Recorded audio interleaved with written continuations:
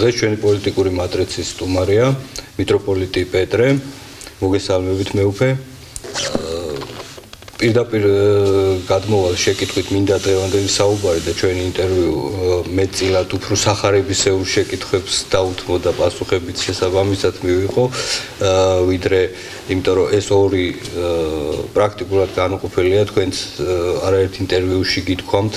ამის შესახებ რა მდგომარეობაშია ქვეყანა, ვიმყოფებით პოლიტიკურ რელიგიურ, თქვენ ციტირებ თქვენ სიტყვებს, პოლიტიკურ რელიგიურ მღერვარებაში.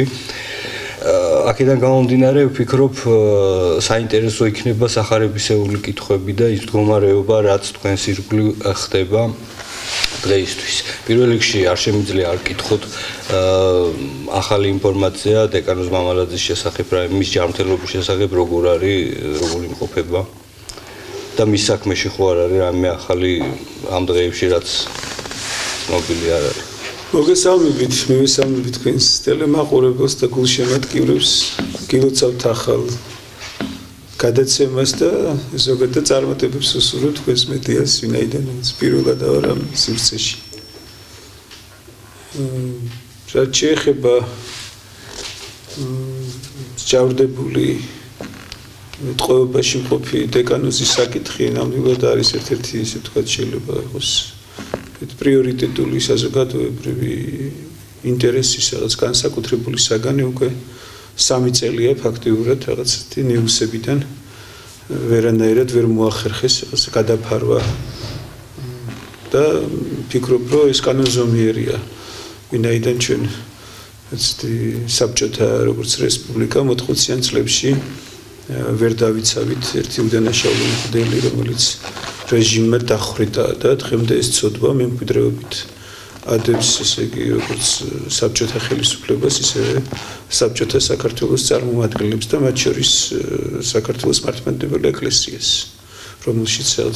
მმართველობითი ორგანო დიდად არ შეცვლილა. მე როგორც ვიცი, მდგომარეობა მისი ჯანმრთელობის არის ძალიან სავალალო. უკვე 10 თვეა ეს მარჯვენა კიდურები ხელფეხი ფაქტიურად გაჩერებული აქვს. დამოუკიდებლად ვერ გადაადგილდება, უფრო მეტიც კეთილშიც კი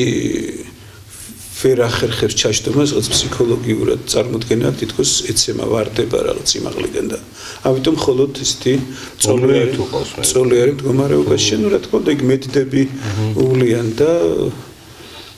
შესაბამისად ვინაიდან მკურნალობა რაღაც ადეკვატური არ ხერხდება ამ სივრცეში, როგორც ვიცი, ქვეითდება ყოველდღიურად კიდურები ან კონთები და რაც უფრო მეტად დაგვიანდება მისი სწორი რეაბილიტაცია, მით მეტად ესე იგი შეიძლება უკვე ფაქტიურად შედეგიც კი ფაქტიურად მიუღწეველი და შეუძლებელი აღმოჩნდეს მისი აღდგენა თუ კიდე დროში ისე დარჩება ამ მდგომარეობაში. ფსიქოლოგიურადაც რა თქმა უნდა ძალიან მძიმეა, განსაკუთრებით ბოლო მოლოდინმა მას შემდეგ რაც ჯერ მას ეგონა ფაქტიურად რომ იყო ასეთი და იყო ეს რეალურად პატიმარი საპატრიარქოსი და პირადად ესე ვთქვათ პატრიარქისა, შემდეგ როდესაც ბოლო სინოდის ხდომაზე რაღაც ესეთი სცენარი დაიდგა, რომ თითქოს პატრიარქი ჯერ კიდევ გაზაფხულზე პირველი სცენარი იყო, როდესაც მღვდელმთავრებმა დაახლოებით 10-12 მღვდელმთავარმა პატრიარქს თხოვეს, რომ ესე იგი ეშვამდგომლად და პატრიარქმა დაავალა, რომ დაწერილი იყო შვამდგომლობის წერილი და ნუ ეს წერილი ვერ დაიწერა, ვიდრე აპრილიდან ოქტომბრის ბოლომდე, ესე ვთქვათ, ნოემბრამდე. ანუ მაშინ ამით ესე აირიდა თავიდან ეს მღვდელმთავრების ერთობლივი თხოვნა და შემდეგ როდესაც წმინდა სინოდის ხდომაზე თითქოს ერთსულოვანი გადაწყვეტილება მივიღეთ ჩვენ და მოლოდინი უკვე გაჩნდა, რაღაცა მე ვიცი პატიმრის მდგომარეობა ბევრი შემთხვევა მქონია, როდესაც პატიმარი ტყვეობაში მყოფი არის მოლოდინში განთავისუფლების და როგორც ამბობენ დაუშვათ ერთი დღეც უკვე რაღაც ერთი წელიწადი ესე იწელება და ფსიქოლოგიურად ხანგრძლივდება, ეჯობია არ კონდეს მოლოდინი, ვიდრე ესეთი იმედგაცრუება შემდგომ. ანუ მე ვფიქრობ, რომ ხელახლა დაპატიმრების ტოლფასი იყო ეს ულმობელი რაღაც ესეთი დადგმული სცენარი ფარსი ფაქტიურად, რომ სინოდმა მიიღო ერთსულოვანი გადაწყვეტილება უშვამდგომლა პრეზიდენტს იმ პრეზიდენტს, რომელიც ძალიან საინტერესოა იგივე განცხადებაში, სადაც უარს ამბობს მამაოს შეწყალებაზე, ამბობს, რომ ესეთი პატრიარქი მისთვის რაღაც საქართველოს სახელმწიფოებრივის ტოლფასია და პატრიარქის ხელყოფა თურმე არის საქართველოს ხელყოფა და მე დავსვამდი შეკითხვას რა პატრიარქისა და მთელი სინოდის თხოვნის იგნორირება არ არის ხელყოფა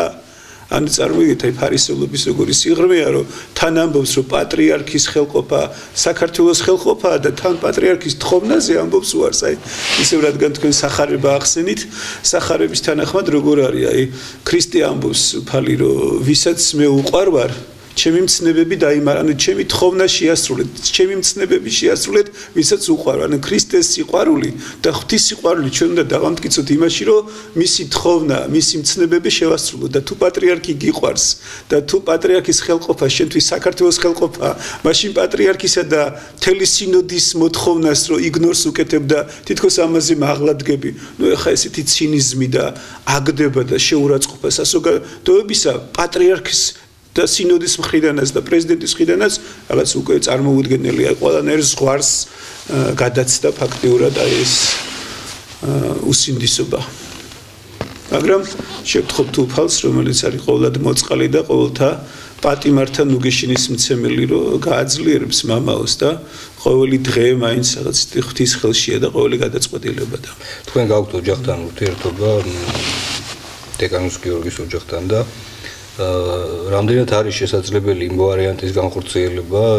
შეწყდეს პატიმრობის ვადა როგორც შესაძლებელია კანონით და თქვა შეჩერდეს მანამდე ოჯახთან ნაკლებად მაგრამ მე თავიდანვე ვთქვი როცა აი მამაო მოვინახული ბოლო სექტემბერში ეს იყო წმინდა სინოდის ხდომამდე და მან თვითონ ის დამეხმარა რომ გარკვეულიყავი ამ კუთხით რომ ისეთი კანონი აძლევდა საშუალებას გარდა პრეზიდენტის შეწყალებისა, რომელიც მხოლოდ ჯანმრთელობის მდგომარეობის გაუარესების გამო იყო ფაქტიურად შუამდგომლობა,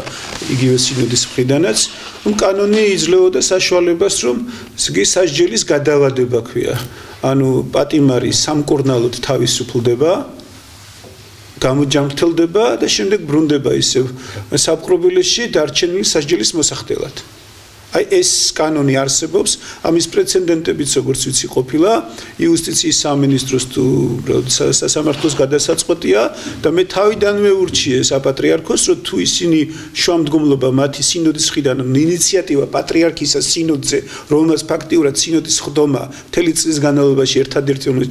ჩანიშნა და იმის შემდეგ არ ჩატარებულა, რაც ასევე კანონდარღვევაა, თუ პატრიარქი იყო გულწრფელი ამ თავის ინიციატივაში, მაშინ პარალელურად უნდა მიემართათ იუსტიციის სამინისტროსა და სასამართლოსათვის და ასევე საპატრიარქოს იურისტებს ეზრუნათ ამისთვის. აი აქაც ჩანს თუ რამდენად არა გულწრფელი და ფარისევლობა ეს ყველაფერი. ანუ შესაძლებელი იყო და არის ახლა შესაძლებელი რომ სასჯელის გადავადების მიზნით პატიმარი რომელიც მძიმე მდგომარეობაშია და ამას ადასტურებს რამდენიმე ექსპერტიზა და ნებისმიერ ადამიანს შეუძლია დაუშვათ სასულიერო პირს მათ შორის თუ საპატრიარქოს წარმომადგენელს თუ სახალხო დამცველი იყო და ანგარიში ასევე მოხდა და ასე შემდეგ ესე ვთქვათ რომ სამკურნალოდ ეს კანონი ამუშავდეს ამოქმედდეს მამაოსთან მიმართებაში რომ სამკურნალოდ გამოვიდეს და შემდეგ რა თქმა უნდა დაბრუნდეს თუ რაღაც არ შეიძლება არ გაქვს ცნობები რომ აიმე ამ მიმართულებით კეთდება ამ მიმართულებით ყოველ შემთხვევაში საპატრიარქოს რომელმაც მოითხოვა არაფერი არ გაუკეთებია ოფიციალურად არ არის ჩვენთვის ცნობილი და ამდენი ხანი 9-ჯერ აგვიფრიალებდნენ ეს როგორც ჩვევიათ ხოლმე რაღაცა ცრუ წერილებს და განცხადებებს ააფრიალებენ ხოლმე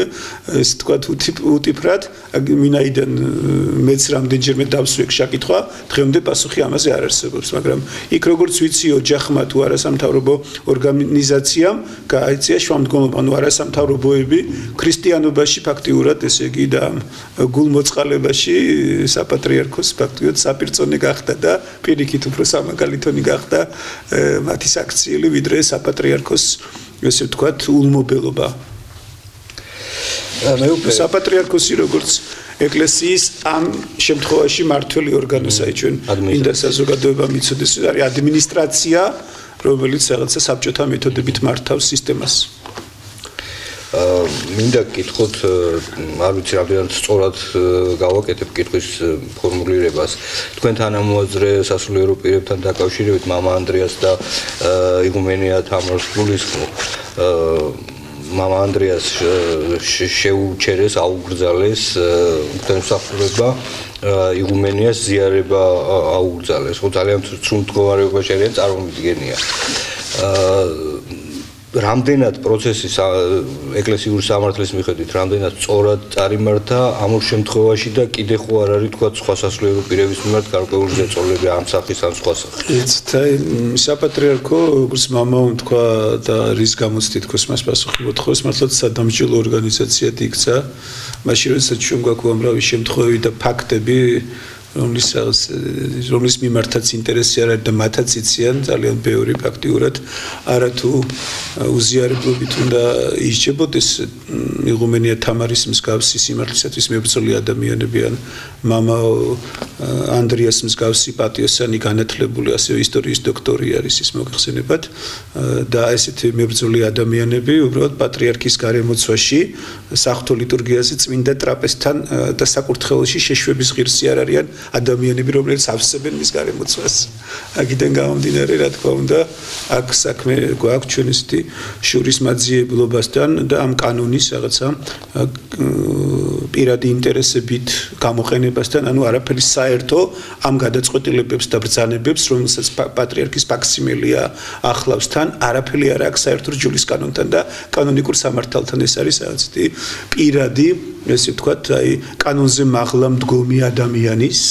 თუ აი პირადად ესე იგი როცა სისტემას და ინსტიტუციას საკუთარი მიზნებისთვის იყენებ აი ესეთი ვთქვათ ან ეკლესიას იგივე აი მე ვიტყოდი ქმედებები რომელიც ამ ბოლო პერიოდში სადაც აქვს ადგილი აი თუ ჩვენ პოლიტიკურად გვესმის ხშირად სიტყვები თუ ჩვენი სტრატეგიული პარტნიორებისაგან რომ აი მიმდინარე მოვლენები ზოგადად პოსტსაბჭოთა ქვეყნებში და მათ შორის საუბედუროდ საქართველოს არ არის გამონაკლისი რომ აი სახელმწიფოს ტერმინი გაჩნდა სახელმწიფოს მიტაცების მცდელობა აი მე ვიტყოდი რომ ეკლესიის საქართველოს ეკლესიის მიტაცების მცდელობას და გვაქვს საქმე რაც რა თქმა უნდა დაუშვებელია იმიტომ რომ ეს ეკლესია კლდესაზე და დგას და ესე იგი ბჭენი ჯოჯოხეთისანი მათი სახით ვერ მოერევიან და ვერ მიიტაცებენ მას. ამიტომ რა თქმა უნდა ეს დროებითია ჩვენთვის არის განსაცდელი და აუცილებლად სამართლიანობა რჯულის კანონი კანონიკური სამართალი იზეიმებს და აუცილებლად წესრიგი დამყარდება დედა ეკლესიაში კანონიკური სამართლის ნორმების მიხედვით, მაგრამ აქ ამ შემთხვევაში ყველა მიმართულებით გვაქვს აბსოლუტურად ესეთი საქმე რჯულის კანონისა და საეკლესიო სამართლის იგნორირებასთან. ალბათ ამ სიტუაციას გამოასწორებდა სასამართლო რო არსებობდეს საეკლესიო. ხო, საეკლესიო სასამართლო მე არაერთხელ თქვი და ოფიციალურად წმინდა სინოდს აქვს ეს ფუნქცია მითვისებული, მინდა გითხრათ და აქაც რაღაც რა თქმა უნდა დარღვევა ფორმალურად მაინც რო უბრალოდ არასოდეს აი შემთხვევა მე 2002 წლიდან ვარ წმინდა სინოდის წევრი და ჯერ არ ყოფილა რომ სინოდს რაღაცა საეკლესიო სასამართლოს ფუნქცია შეესრულებდეს რაღაც გადაწყვეტილებები, ესე ვთქვათ პირდაპირ იგივე როგორც ჩემთან მიმართებაში ბრძანების სახით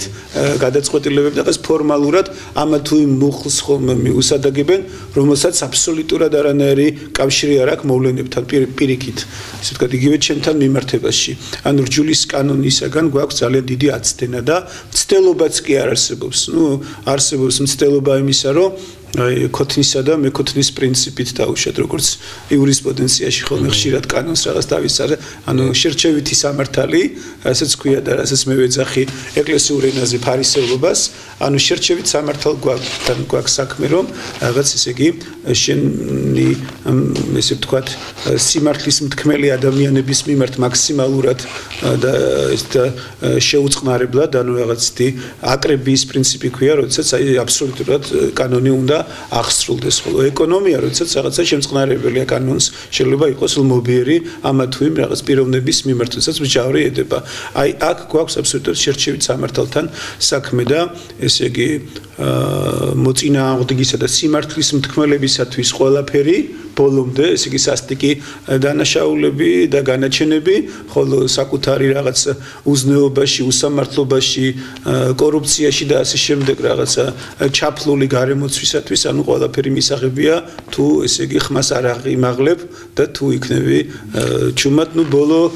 ბოლო ურთიერთობები რაღაც დავასახელებს ასული პირებისა, მაგრამ აი იქამდე მივიდნენ, რომ საპატრიარქოს გარემოცვა იბარებს ადამიანებს, რომლებიც ამბობენ, რომ ჩვენ გვჯერა მეუფე პეტრესი, ანუ სანამ მეუფეს გავიცნობდით და მოვისმენდით, მანამდე ისაც ვიცოდით ეს ყველაფერი და ველოდებოდით და ხმელს ვთხოვდით, რომ ვინმე ადამიანი გამოჩენილიყო, ვინც ხმას აღიმაღლებდა და რადგან გამოჩნდა ღვთის განგებით მეუფე პეტრე და აღიმაღლა ხმა, ყველანი ვალდებული ვართ გვერდზე დაუდგნენ, ასეთ ადამიანებს ეუნებიან, რომ კი ყველაფერში გეთანხმებით, ხოლო დამას საჯაროდ ნოიტყვი და ტელევიზიით ნოიტყვი. პირად საუბრებში ფაქტიურად თითქმის სრული რაღაც კონსენსუსი არსებობს. ხო, აი საკითხი მიმართებაში საუბედუროთ ეს თემაც. რატო ისმის მარტო თქვენი ხმა, თუ გეთანხმებით? იცით, მე ვეუბნები ძალიან ბევრს, რომ უბრალოდ მსხვერპლი უკვე გაღებულია, ეხლა არის ნება საჭირო. რომ აი აღსრულდეს კანონი თუ არა, პირველ რიგში ამბობენ ჩემთან მიმართებაში, ესე იგი, რომ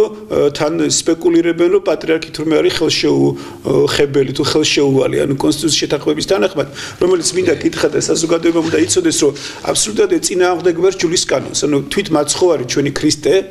რომელიც არის თავი ამ ეკლესიისა, ესე იგი, ჯვარს აცვეს.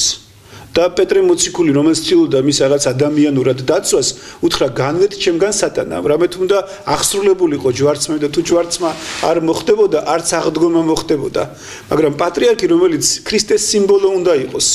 რატო უნდა იყოს ხელშეუხებელი? თუ უფალი დაუშვებს, რომ მან რაღაც განიგივე მღვდელთავარი, მე მაგალითად, ხო მადლობა ღმერთს, რომ არანაირი იმუნიტეტი არ მქონდა და ჩემს მიმართ ეს უსამართლო განაჩენი აღსულდა და ვემორჩილები და ვარ უსამართლო დევნილი. უფრო მეტიც თუ უსამართლოდ დაუშვათ რაღაცნაირად ამ სიცოცხლესაც კი ღმერთი დაუშვებს და თუ არა ვარ საჭირო და თუ ჩემი მისია ამ წუთის სოფელში აღსრულდა, ამასაც სიხარულით შეხვდები. აი დაახლოებით მახსენდება წმინდა პატრიარქი ამბროსი ხელაიას სიტყვები, რომ აი ესეთი მდგომარეობა არის საბჭოთა უკვე 20-იანი წლებია, რომ რჯულისა და სამშობლოსათვის სიკვდილი მწყურიაო. აი ძალიან ხშირად მიფიქრე ამაზე და რაღაც აი ჩემი განცდები რაღაც პარალელი გამივლია თუ რა განცდა ქონდა, რას მაშინ გრძნობდა წმინდა ამბროსი ამხსარებელი, როცა სამ სიტყვებს ამბობდა, რომ აი რჯულისა და სამშობლოსათვის მწყურია სიკვდილი. იგივე დაუშვათ პატრიარქშირად უყვარს ხოლმე გახსენება წმინდისა მეფისა ვახტანგ გორგასის ანდერძისა, რომელიც ამბობს, რომ ქრისტესათვის სიკვდილს ეძიებდეთ. აი თუ ქრისტესათვის სიკვდილს ეძიებ, მაშინ ხელშეუხებელი რატო უნდა იყო და ხელშეუხებელი რატო უნდა იყო? აი მაგალითად იყო შემთხვევა, რომ იერუსალიმის პატრიარქი, თუმცა იქ რაღაცა ეს ბოროტი ძალები შეიკრნენ და პოლიტიკური იყო გადაწყვეტილება და უკანონოდ განაყენეს, ესე ვთქვათ, და შიდა პატიმრობა მიუსაჯეს, მაგრამ ბრალადებოდა მას თითქოს საეკლესიო მიწების რაღაც უკანონოდ გასხვისება თუ გაყიდვა ასე შემდეგ. რაშიც სასამართლომ გაამართლა, მაგრამ რაღაც იქ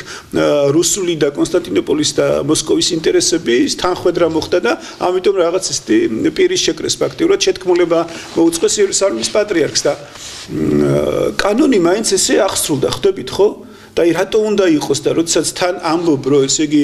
მეუფე პეტრეს თავის ბრალდებები, ესე ვთქვათ, აპრიორი ცილის წამება, როცა საშუალებას არ აძლევ, რომ დაამტკიცოს ჯულის კანონის თანახმად და თან ამბობ, რომ პატრიარქი არის თურმე ხელშეუვალი. ეს ხელშეუვალობა რა ნაწილში მოქმედებს, ისიც არ არის განმარტებული. ეს ხელშეუვალობა მხოლოდ საერო სასამართლოს ეხება თუ საეკლესიო სასამართლოს და თუ საეკლესიო სასამართლოს იგულისხმება, მაშინ უკვე მაშინ უსამართლობა, ანუ რა გამოდის? ფაქტიურად ჩვენ გვმობთ პაპიზმს, მაგრამ პაპზე უფრო მაღლა, თვით პაპსაც კი არა აქვს ამოდენა, ესე ვთქვათ, პრიორიტეტი, ესე იგი თავისი დეკლარირებული, ესე ვთქვათ და ალბათ უფრო ბევრად უფრო მახინჯი მდგომარეობა გვაქვს. პრინციპში დაახლოებით მაგდაგვარი განცდა მქონდა მეორედ მოსვლასთან დაკავშირებით, რომ გაშინენ ქრისტიანებს აშინებენ მეორედ მოსვლის რაღაც ესეთი განცდა დამტოვა შექმნილ სიტუაციამ, ამაზეც თუ გნებავთ გააკეთეთ. იცით, ეს არის საეკლესიო სწავლება მეორედ მოსვლის შესახებ და თვითონ წმინდა წერილი ახალი აღთქმა ბიბლიის ბოლო წიგნი გამოცხადება, ასახავს ესე იგი წმინდა იოანე ღვთისმეტყველის გამოცხადებას თუ როგორ მოხდება, ესე ვთქვათ, პროცესები საშინელი სამჯავროსი და გარდაუვალი მეორედ მოსვლის აეროდესაც მაგალითად ფილოსოფოსები ამბობენ რომ ცხოვრება ადამიანის არის მომზადება სიკვდილისათვის ანუ ადამიანის მთელი ცხოვრება დაბადებიდან გარდაცვალებამდე არის მომზადება იმისათვის რომ გარდაუვალი შეხვედრა ღმერთთან ანუ გარდაცვალება ერთი მდგომარეობიდან მეორეში გადასვლა ხო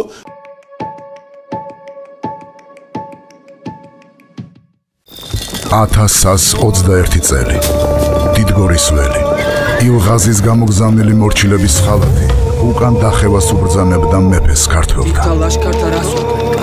იქ იყო ახალგაზრდა დემეტრე უფლისწული იყო ყივჩაღი ოსი რაინდი ჯვაროსანი იქ იყვნენ ომებში შევერცხლილი დავითის მხედართმთავრები საქართველოს ბედი დღეს წყდებოდა სადაც გაიგებს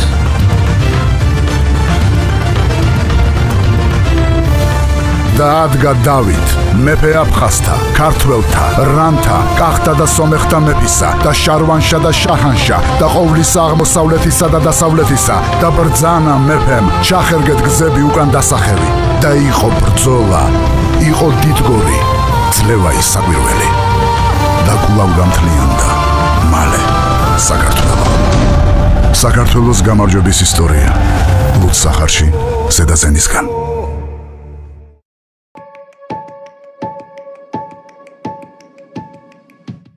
გზა ევროპისკენ რეალური არჩევანი თუ მოჩვენებითი მზადება ასოცირების გამოცდის ჩასაბარებლად. მუდმივად ოპოზიციის მოპასუხის როლი, არჩეული ხრიკი თუ გაუცნობიერებლად თავსმოხვეული ფორმატი. რა ადგილს ვიკავებთ მოქალაქეები ჩვენ მიერ არჩეული მთავრობის გეგმებში. რას მოგვიტანს შემოთავაზებული ცვლილებები და რამდენად მორგებულია რეფორმები ხალხზე. გვისმენთ თუ არა ხელისუფლება და ვხედავთ თუ არა სათანადო შედეგს. ლოზუნგები, ფუჭი დაპირებები თუ რეალური შედეგები. ამ და სხვა უამრავ საინტერესო საკითხზე ვითხოვთ პასუხებს ყოველ სამშაბათს 19 საათზე გადაცემაში ლოზუნგების გარეშე თამარ ფაკაძესთან ერთად.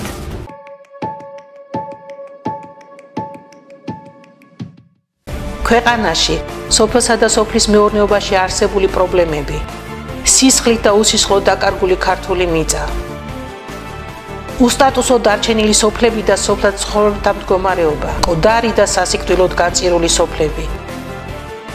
დაცლილი მთა, არადემარკირებული მცოცავი საზღვრები და მიმდებარე ტერიტორიაზე მცხოვრებთა საჭიროებები, სახელმწიფოს მიერ გატარებული რეფორმების და რეგულაციების ანალიზი, განხორციელებული მიმდინარე და დაგეგმილი სახელმწიფო პროგრამების მონიტორინგი და შეფასება, წარმატებისა და ჩავარდნის მაგალითები, პრობლემების გამომწვევი მიზეზების კვლევა და აღმოფხვრის გზების დასახვა. ვინ ვართ? საიდან მოვდივართ და სად მივდივართ? ამ საკითხებზე ერთად ვიმსჯერებთ ყოველ პარასკევს 22 საათზე გადაცემაში სახელმწიფო და ფერმერი ირინე ფხოველიშვილთან ერთად.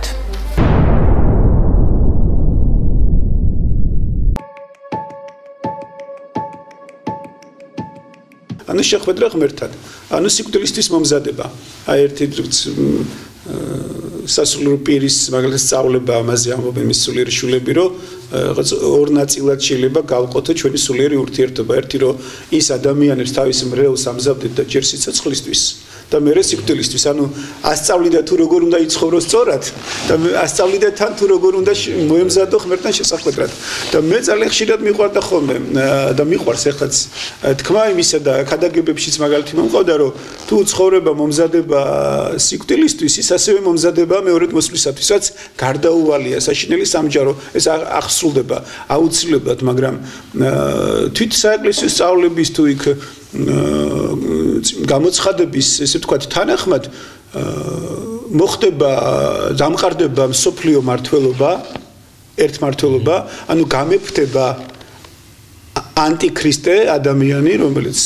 რეალურად თელს ძალაუფლებას ჩაიგდებს, ის იქნება მსოფლიო მართველი როგორც პოლიტიკურად, ასევე ესე ვთქვათ რელიგიურად, ანუ რელიგიური და პოლიტიკური ლიდერი იქნება. ეს მართველი, ეს ერთმართველი, ესე იგი 3 წელიწად ნახევარი იმეფებს და იქნება დევნა ქრისტიანობისა. მართლა ეს ჩვეულებრივი სწავლების თანახმად, მაგრამ არავინ იცის ჟამი და წელი უბრალოდ როგორც აი გაზაფხულზე ხერო აყვავდება და ხვდებით რომ გაზაფხული ყვავილს რომ ნახავთ დღეზე უკვე ზამთარი მიილია და გაზაფხული შემოდის დაახლოებით ესე ნიშნები და უამრავი ნიშნები არსებობს ფაქტიურად დღეს თუ გადავხედავთ ის რომ ჟამი მოახლოვდა მაგრამ ჟამის მოახლოებას პირველ საუკუნეშიც მოციქულები ამბობდნენ და ეგონათ რომ აი ეს იმდენად იყვნენ უანგარონი და ღმერთსმინდობილები რომ მაცხოვრის ამაღლების შემდეგ რომ ძალიან მალე მოხდებოდა ესე იგი მისი უკვე დიდებით მეორედ მოსვლა რას ნიშნავს რომ პირველად მოვიდა როგორც ადამიანი სიმდაბლით ქვაბსაშინა იშვა და ბაგასა მიიწვინა ანუ ბეთლემის გამოქვაბულში ყველაზე წმინდა ადგილას ან დედამიწაზე რომ სასახლეც და სახლიც არ აღმოჩნდა სადაც ის ინებებდა ანუ ყველაზე წმინდა აღმოჩნდა ბეთლემის გამოქვაბული სადაც ესე იგი წვიმიან ამითში თავს აფარებდნენ პირუტყვები მაგრამ მეორედ მოსვლა იმიტომ ქვია რომ იქნება დიდებით როგორც პანტოკრატორი მაცხოვარი ანგელოს და დასის თანხლებით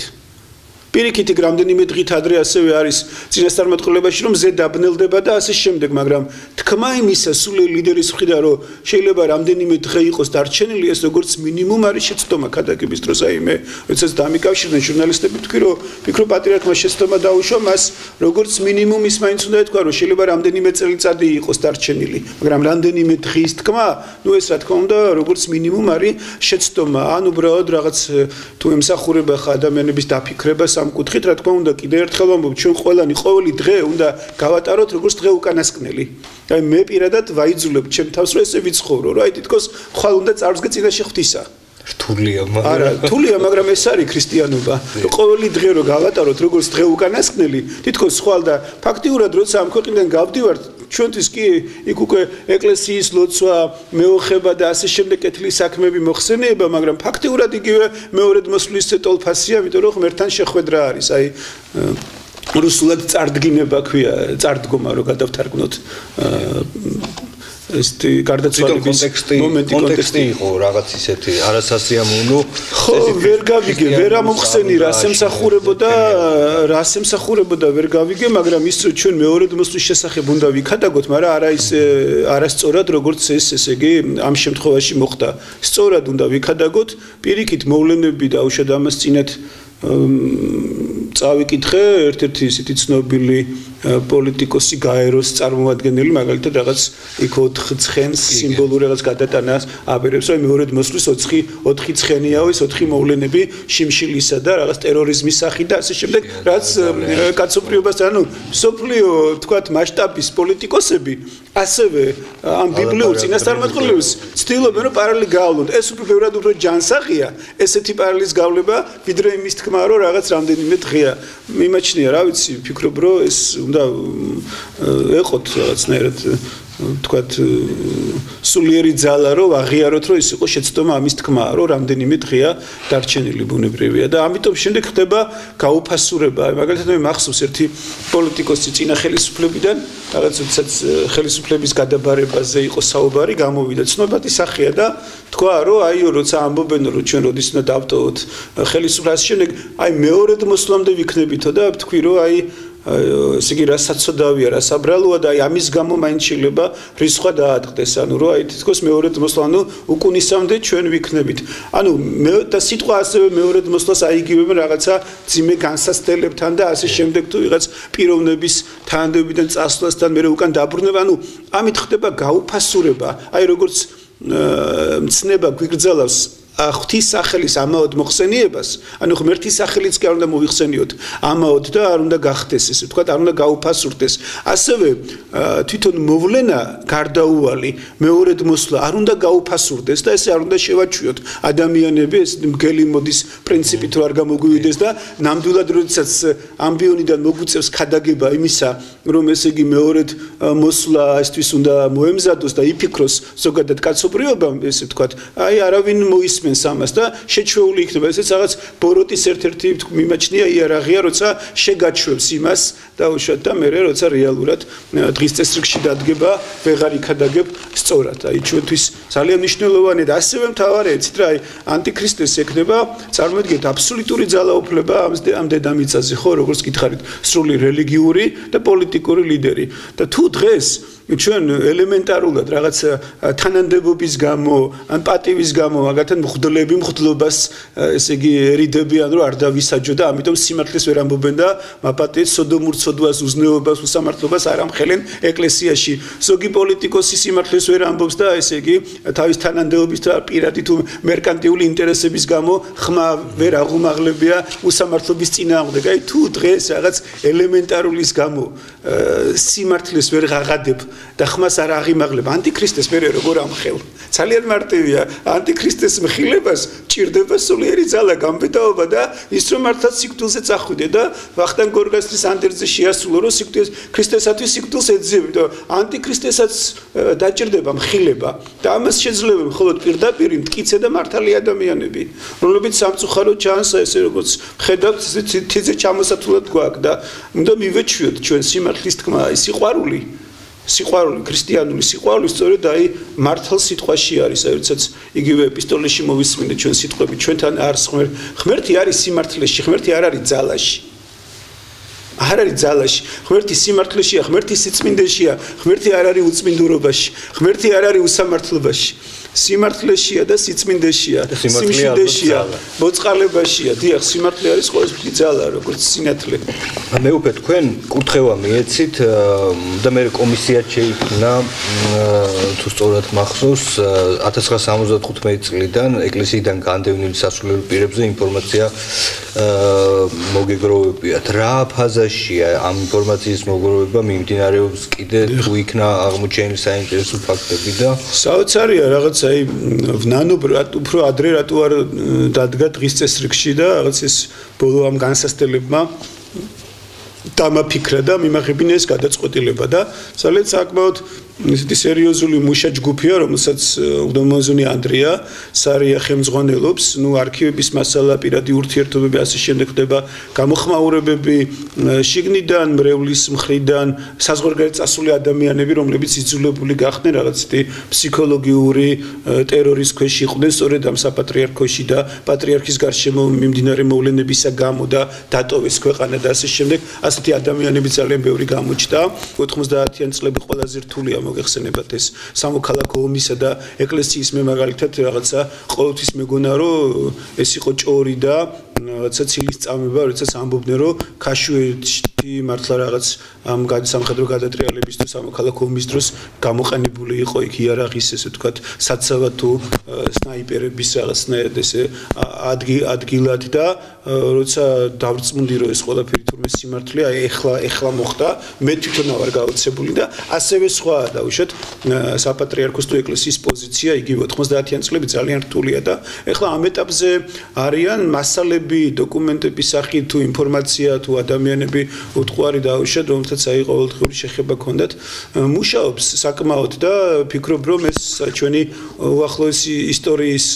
სწორად ფაქტობრივად დღემდე არ აქვს ჩვენ ისტორია პრობლემა გვაქვს უახლოეს ისტორიასთან მიმართებაში აი მახსოვს 9-მეული გამოვიდა დაუშვათ ცნობილი ისტორიკოსებისაგან და როგორც ვიცით ესე იგი ზვიად გამსახურდია პირველი პრეზიდენტზე რაღაც 1 თუ 2 გვერდია საერთოდ დათქმული აი ესე ირიბად არის ნახსენები ნუ აქედან გამომდინარე უნდა ვაღიაროთ რომ უახლოეს ისტორიასთან მიმართებაში გვაქვს ჩვენ რაღაც სერიოზული პრობლემები და აი ეს მასალები და ეს ჯგუფი აუცილებლად მიიღებს მონაწილეობას საქართველოს უახლოეს ისტორიის ვთქვათ სწორად და ჭეშმარიტად წარმოჩენისათვის ძალიან თავის მნიშვნელოვან როლს მუშაობენ დღემდე მუშაობენ ნიკლებენ აგროვებენ მასალებს არის ვიდეო აუდიო ჩანაწერები დოკუმენტები წერილები და ასე შემდეგ ინფორმაციებს ვიწერთ და ვაგროვებთ და ძალიან საინტერესო ფაზაშია ახლა მინდა გითხრათ შუალედური ანგარიში იყო პრესკონფერენცია ჩაატარა მამა ანდრიამ და ფაქტიურად მახსოვს რომ ერთ-ერთი როდესაც ის დაიბარეს და რაღაც ესეთი პირველი გაფრთხილება მისცეს ფიქრობ რომ აი ეს შუალედური ანგარიში იყო მიზეზი როდესაც მამაოს პირველი გაფრთხილება მისცეს ამის შემდეგ მინდა გითხრათ რომ იქ იყო მცდელობა ჩვენი მხრიდან რომ გამოსავალი რო არ გაგრძელებულიყო და რადგან ეს თქვენ ჯგუფი ახსენეთ იმ წერილში არის რომელიც უკვე მამა ანდრიამ გუშინ თუ გუშინ წინ გაასაჯაროვა ანუ წინადადება რომელთაც ის სინოდალურ კომისიას მიმართავდა და იქვე არის საუბარი რომ ჩვენ მუშაობთ 77 წლიდან დღემდე მაგრამ ასევე თანახმავართ საპატრიარქო თუ მორატორიუმს გამოაცხადებს ამ საკითხზე და შიდა სივრცეში გადაინაცვლებს ჩვენი საუბარი, ესე ვთქვათ, ჩვენ გავჩერდებით და ამ კუთხითაც აღარ გავაგრძელოთ მუშაობას და 1977 წლიდან იქ პირველი პატრიარქის ფაქტიურად კონკურენტი გაიოს კერატიშვილის დაპატიმრება და მისი განკვეთა და გარდაცვალების შემდეგ ხარისხში და პატივში აყვანა და როგორც მიტროპოლიტი ისე დასაფლავება ადამიანი რომელიც ერისკაცად იყო ქცეული და სხვა კიდე ბევრი სხვა რო არაფერი უბრალოდ განკვეთილი სასულიერო პირები რომელსაც ასევე საფრთხებელი მოიხადეს და გარდაცვალების შემდეგ იყვნენ დაბრუნებული ხარისხში. ანუ ესეც კი უკვე მეტყოლებს თუ რასთან გვაქვს საქმე და ბევრი კითხვის ნიშნებია აქ პირადად კათოლიკოს პატრიარქთან და მის სამართალთან ბრჭყალებში მიმართებაში. და იმასთან თუ რამდენად ის მართლაც უფლებას აძლევს თავის თავს კანონზე მაღლა დადგეს. რჩულის კანონზე მაღლა, რაც ყოვლად დაუშვებელი და ყოვლად მიუღებელია. მეუფე, ეხლა მინდა კითხოთ მოსაყდრესთან დაკავშირებით, ბევრჯერ მოგვისმენია რამდენად სწორად, არასწორად იქნა დასახელებული მოსაყდრე. მე უფრო მაინტერესებს მომავალი ამ ყველაფრის. ხო, ნუ ეხლა მოსაყდრეში იქნება თუ არა არჩეული ამას დრო გვიჩვენებს, მაგრამ დღევანდელი სინოდის მდგომარეობით თქვენ რამდენად ხედავთ რესურსს იმისა, რომ საერთოდ მოხერხდეს ამ სინოდის ფორმატში პატრიარქის არჩევა? როცა ამის დრო დადგება. იცით, აი მე გავიხსენებდი საბჭოთა პერიოდში მღვდელმთავრების ჩანაწერებს, რომ საქმე ეხება რუსეთის პატრიარქის არჩევას. როდესაც ეპარქიებიდან როცა გარდაიცვალა ერთ-ერთი პატრიარქი და ახალი პატრიარქის ასარჩევად მოდიოდნენ და ეს მღვდელმთავრები ეპარქიებიდან მოდიოდნენ და ამბობენ რომ ფიქრებებითო ახალი პატრიარქის ასარჩევად რომელიც უკვე საბჭოთა ხელისუფლებამ დაგვინიშნაო. ანუ აი ეს პრეცედენტი არ უნდა მოხდეს ჩვენ აი ამ დღეებში რაღაც აქტიურად ვრცელდება და მიმაჩნია რაღაც არაშემთხვევით აი ეს განცხადება შეგიძლიათ მოიძიოთ მე ამ გადაცემის სრულყოფილებისათვის საქართველოს მეორე პრეზიდენტის ედვარდ შევარდნაძის აღიარებითი ჩვენება სადაც ის ამბობს რომ საბჭოთა ხელისუფლებამ გადაწყვიტა რომ ილია შვილაშვილი ყოფილიყო როგორც სუსტი პიროვნება ესე უნდა ანუ ძლიერი პიროვნება უნდა ყოფილიყო ესე ვთქვათ და ანუ მისი პატრიარქობა რომ საბჭოთა ხელისუფლებამ ანუ კრემლმა და ცეკამ გადაწყვიტა და არა იმ კრებამ რომელიც დაუშვათ 23 დეკემბერს სიონის საკათალიკოში შეიკრიბა მაშინდელი მღვდელმთავრების სახით. იცით რა ქართველმა ერმა უნდა ისურვოს აი ჩვენ მაგალითად დღემდე ასევე ყავს პრეზიდენტი ვიტყოდი დანიშნული ან თავისუფლებას მივცემ და სრული პასუხისგებლობით ვიტყვი რომ პრეზიდენტი ყავს დანიშნული მოდი აი პატრიარქი ნამდვილად უნდა აირჩიოს წმინდა სინოდმა შესაბამისად ქართველმა ერმა აი ეს არის ძალიან მნიშვნელოვანი იმიტომ რომ სინოდი და სინოდის წევრები ესე იგი გადაწყვეტილების შემსრულებლები დებიან როგორც ამბობენ იქ სხვადასხვა მეთოდებით არა აქვს ამას მნიშვნელობა ფისრა ესე ვთქვათ გავლენა ექნება და თუ თავისუფალი და დამოუკიდებელი არ იქნება წმინდა სინოდი მომავალი საქართველოს კათოლიკოს პატრიარქის არჩევაში რა თქმა უნდა ეს იქნება ტრაგედია ეს იქნება ნიშანი იმისა რომ ჩვენ ჯერ კიდევ ჩავრჩით საბჭოთა კავშირში და ისევ და ესე იგი ეკლესია დარჩა საბჭოთა ეკლესიად ახლა არ შეეხება მოსაყდრით წოდებულ ადამიანს მიტროპოლიტ შიო მუჯირს მინდა გითხრათ რომ სწორედ თანმიმდევრობისათვის გავიხსენოთ თუ როგორ მოხდა 2017 წლის 23 ნოემბერს პატრიარქი წირვის შემდეგ გამოდის თავის მიერ ხელდეწირილ ფაქტურად ბრძანებას კითხულობს იქ ჩანს რომ თვითონ არის დაწერილი და ესეც ისმის შეკითხვა რატო ანუ მას რა გარემოცვიდან არავის ენდობოდა რომ ბრძანება ამოებეჭდათ მისთვის და ხელი თვითონ მოეწერა ან ვიღაცა მაიძულა რომ პასუხისგებლობა მას აეღო ბოლომდე აი როგორც ეჭვიჩნდება რომ მამა ანდრიასა და დედა თამარის მაგალითად ესეთი ბრძანებები სადამსჯელო პატრიარქის ფაქსიმილით არის ანუ სხვა იმდენად იციან რომ სამართლობა ყველა თავს იზღვებს და წირავენ პატრიარქს და მის ფაქსიმილიას იყენებენ აქაც ფაქტიურად პასუხისგებლობა არავინ აიღო მე ძალიან მნიშვნელოვანია რომ ამ წმინდა სინოდის ხდომა 2017 წელს პატრიარქის ამ გადაწყვეტილებამდე რაღაც ესე იგი ოქტომბრის ბოლოს ჩატარდა. ანუ ერთი თვით ადრე არც კი ჩატარდა სინოდის ხდომა და ეკლესიაში მთავარი, ანუ სიდიადე და მისი უცდომელობა არის მის კრებსითობაში. ანუ პატრიარქს მაგალითად გასაგებია ეს მისი პირადი უფლებაა, რომ მოსაყდრე დაუშვა თუ ანდერძი შეედგინა, მაგრამ თუ ამ გადაწყვეტილების მიღებას აპირებდა მინიმუმ სჯელობა მაინც ხო შეიძლება ყოფილიყო ან ეთქვა ან დაესახელებია ან ასე შემდეგ მორალურადაც საგზალენ დაზარალდა პატრიარქი როდესაც ჩუმადეს გააკეთა ფაქტიურად და წირვის შემდეგ ესე იგი წაიკითხა ეს ბრძანება ნუ ამის მიმართ არის უამრავი შეკითხვები შემდეგ როდესაც ბრძანება იქნა წაკითხული ანუ დადგენილი მოსაყდრე რომელიც ლოგიკურად უნდა ყოფილიყო მხოლოდ ანდერძში და ანდერძი უნდა გახსნილიყო პატრიარქის გადადგომის ან დაუშვათ გარდაცვალების შემდეგ დავაყოლებ ერთმანეთს ითხოვს აცოცხლოს, მაგრამ მოსაყდრე საქართველოს მართვა-გამგეობის მოქმედებულების თანახმად 95 წელს რომელიც მის მიერ შედგენილია ფაქტიურად მისი ხელმძღვანელობით ითვალისწინებს მხოლოდ კონტექსტს რომ მოსაყდრე ესე იგი ვალდებულია უხელმძღვანელოს დამგზავრებულ კომისიას და იყოს ასევე ეს თქვათ ორგანიზატორი ანუ ხელმძღვანელი პატრიარქის არჩევნები მოამზადოს. ანუ მოსაყდრე მხოლოდ უფლებამოსილებას ხებულობს, მას შემდეგ რაც პატრიარქი აღესრულება, ან მას შემდეგ რაც პატრიარქი გადადგება, უნაროა და გადადგება. არც ერთი მომხდარა, არც მეორე. აქედან გამომდინარე უკვე არალეგიტიმურია მისი არსებობა 2 წლის განმავლობაში. ჩვენ ველოდებოდით, რომ მალევე პატრიარქი ამის გამოცხადების შემდეგ, თუმცა მას შეძლო სინოდის ხდომაზე ეთქვა და მაგალითად საერთოდ ღვთისნებას მინდომოდა თუ ვის აირჩევს წმინდა სინოდი და ქართველი ერი პატრიარქის ნება არ არის ეს ღვთისნება ჩვენ ვხედავთ რომ ეხლა დაუშვათ ესე იგი აგერ პატრიარქის ნებაზე რაცაა დამოკიდებული უდანაშაულო მღვდელი ზის დღემდე ციხეში და ღვთისნება კი არის ნამდვილად ყველა პატიმრის გარეთ გამოსვა და პირიქით ამ შემთხვევაში პატრიარქი მიმაჩნია რომ არის შემსრულებელი ესე იგი წინააღმდეგობისა ნებისა ღვთისა აი ესე ვიტყოდი აქედან გამომდინარე როდესაც პირველი სინოდი შეიკრიბა ამის შემდეგ ნუ იქ მეუფემა ახსენეს სიტყვა კაზუსი რო არის დაუშვათ ამ მოვლენაში და ასე შემდეგ მე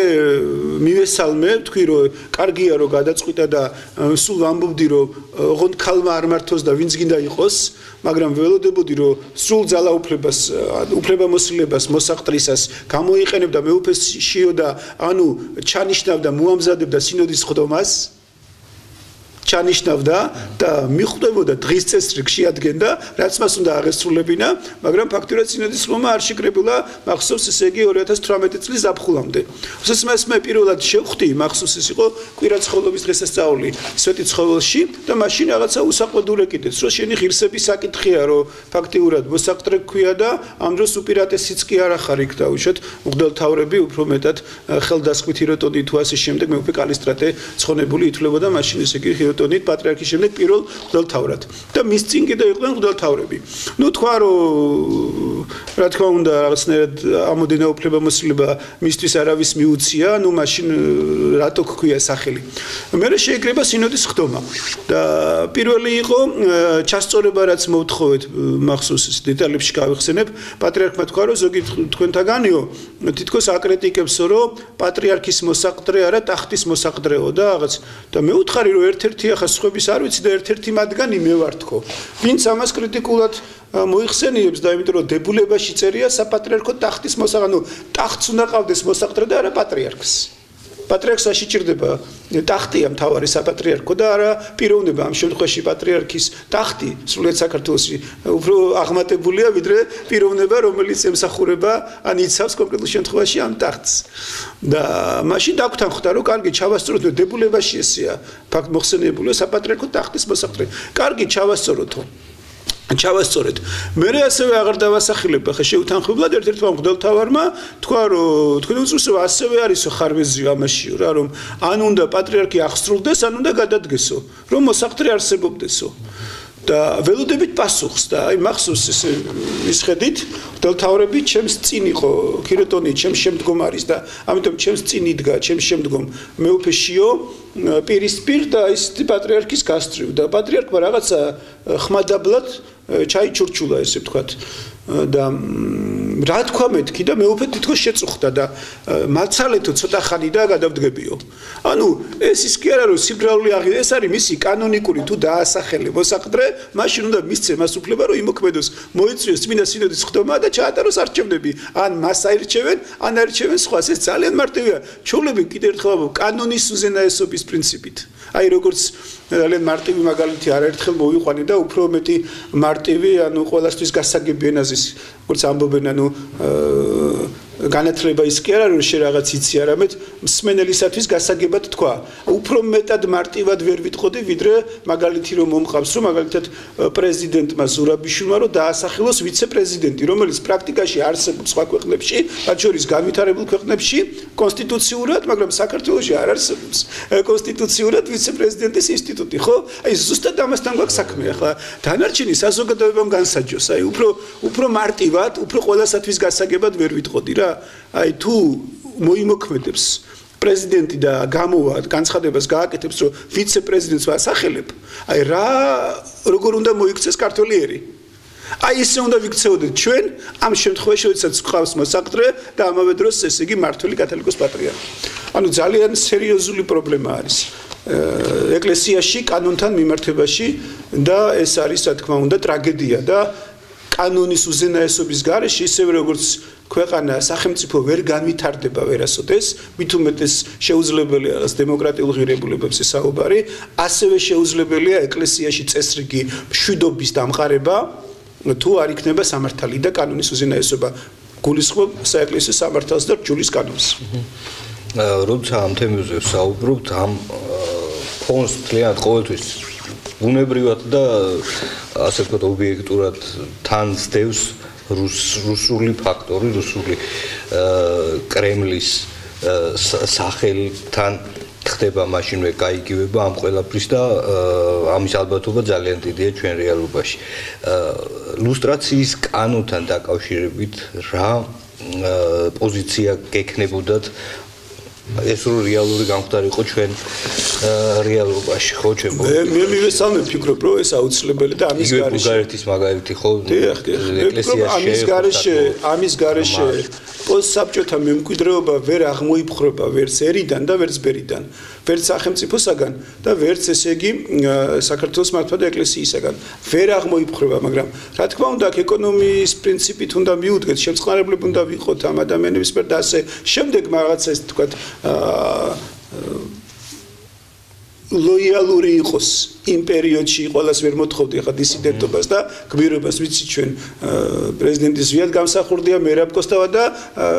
თიზზე ჩამოსათვად ადამიანები რომლებიც ნამდვილად ისეთი იყვნენ გაუტეხელი დისიდენტები ეროვნულები და სახელმწიფოებად მოაზროვნეები დაუშვათ მესმის რომ ყველას ვერ მოთხოვ თანამშრომლობენ ადამიანები მაგრამ დღემდე უნდა კონდეს გარანტი ეს თანამშრომლობა გაწყდა სადმე თუ დღემდე მოქმედებს ძალიან მარტივია სად მოხდა წერტილი თუ დაესვა ამ თანამშრომლობას ამ საბჭოთა ადამიანობას აი ესე ვიტყოდი არა მარტო ის რომ ვიღაც ვალდე უბრალოდ მენტალობითაც რომ თქვა აი საბჭოთა ადამიანი იყავი ხო ესე იგი შეუძლებელი იყავი კარიერისტი ვერ მიიღებდი კარიერას თანამდებობას და შემდეგ თუ პარტიული არ იყავი ან თუ მართვადი არ იყავი დაუშვათ იმიტომ რომ საბჭოთა კავშირი იდგა ესე ვთქვათ ერთ-ერთი კარგად ამბობს ექსპერტი სამსვეტზე ეს იყო კომუნისტური პარტია კაკებე სპეცსამსახურები და სამხედრო წარმოება დღეს თანამედროვე ფედერაცია რუსეთისა დგას ასევე სამსვეტზე. წარმოიდგინეთ კომუნისტური პარტია ჩაანაცვლა მართვა და ეკლესია, მან იდეოლოგი გახდა ეკლესია. ეკლესია პარტიის როლი თქვათ მოირგო. უფრო მეტი ვერა. აი რა უბედურ დღეში ვართ. პირველი სვეტი ესე იგი ეკლესია, მართლმადიდებელი ეკლესია, რომელიც სრულიად ემსახურება როგორც საბჭოთა რეჟიმს ემსახურებოდა ისე თანამედროვე მართლობას, სადაც ასევე არაფერი არ შეცვლა და რაღაც დემოკრატიული შუქურა ნამდვილად არ შეცვლა შუქი იქ. მეორე ესე იგი კაკებე ჩაანაცვლა თანამედროვე ესე ვთქვათ ფსბ-ს სპეცსამსახურებმა და სამხედრო წარმოება ჩაანაცვლა დღევანდელმა ბიზნესმა, ანუ იქ ნავთობი, გაზი და ასე შემდეგ. ხვდებით ხო? და საქართველოში ეს არ უნდა მოხდეს. ანუ ეს რუსული მოდელი არ ეკლა საქართველოსთვის არის ტრაგედია. აი აქ უნდა ესე ვთქვათ დავსვათ წერტილი. აქ უნდა დავსვათ წერტილი და სამსვეტზე უნდა იდგეს თანამედროვე სახელმწიფო და საქართველო, მაგრამ ეს უნდა იყოს დემოკრატიული ღირებულებები, რომის სამართალი, რომელიც ასევე რჯულის კანონთან არის ესე ვთქვათ კავშირში და მისგან მომდინარეობს კანონიკურ სამართალთან და რა თქმა უნდა ქრისტიანული ღირებულებები, ქრისტეს მცნებები. ეხლა ცოტა მინდა გადაუხვიოთ თემიდან პრინციპში არც ისე შორს, მაგრამ ძალიან მაწუხებს ეს ფაქტი და ეს თემა ზოგადად და მაინტერესებს ამასთან დაკავშირებით თქვენი პოზიცია. პოლიტიკური პარტია გირში ვიცით გააკეთეს რაღაც შექმნეს იპოვეს კანონში გარკვეული ასე ვთქვათ ლავირების საშუალება და შექმნეს ორგანიზაცია ეგრეთ წოდებული რელიგიური ორგანიზაცია რაღაც ეკლესია რომელსაც ყავს თავისი სასულიერო პირები ამას წინათ მოხდა ესეთი ცუდი ფაქტი ერთი ახალგაზრდა ბიჭი ამ ეკლესიის ასე ვთქვათ სახური რომელიც ყველამ ვიცით რის გამო მიდიანი ჯარიდან თავის ასაცილებლად ხდება ეს ყველაფერი გარდაიცვალა და სასულიერო პირებმა ჩვენი ეკლესიის დედა ეკლესიის სასულიერო პირებმა უარი თქვეს მის ზიარებაზე მე მინდა ესეთი შედარება გავაკეთო თუ თქვათ და მათი ახსნა იყო რომ ეს არის სექტა და ამიტომ მიუღებელი იყო მისი ზიარება ესეთი ახსნა მოვისმინე მე მაინტერესებს თუ ამას აგიქვამენ როგორც სექტა მაშინ იგივე შეიძლება ვთქვათ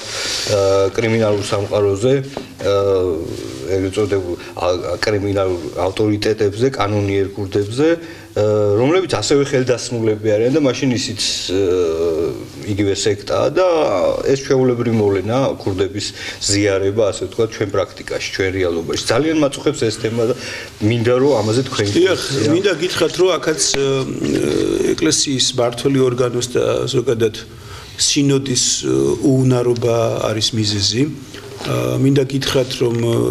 სინოდმა იმსჯელა მაგრამ ძალიან მოკლედ და დაგვიანებულად ამ თემაზე მე მგონი შარშანდელი სინოდის ხდომა იყო, როდესაც უბრალოდ ხელისუფლებას რეკომენდაციის სახით ურჩიეთ, რომ რაღაც ეგ საკითხი შეესწავლა და რაღაცა აღმოებხრა ეს ხრელი საქართველოს კანონმდებლობისა, რომლის მეშვეობითაც მათ იპოვეს გამოძებდეს საშუალება, რომ ადამიანები ესე ვთქვათ დაეტოვებინათ ამ სამხედრო სავალდებულო სამსახურიდან. ჩემი პირადი მოსაზრება თავიდან მინდოდა და ეპარქიის დონეზე საეპარქიო კრებებზეც მithქვამს სამღვდელოებასთან იყო რომ აუცილებლად ეკლესია პირველივე დღიდან როცა ეს საშიშროება დაინახა რომ რაღაც თუნდაც ახალი სექტა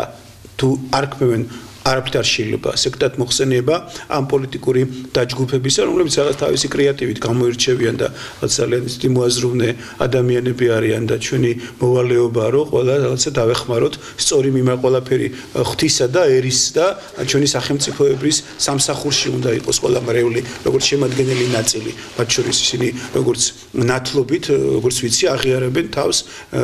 ეკლესიის წევრად ნათლავენ ადამიანებს და ასე შემდეგ ჩვეულებრივ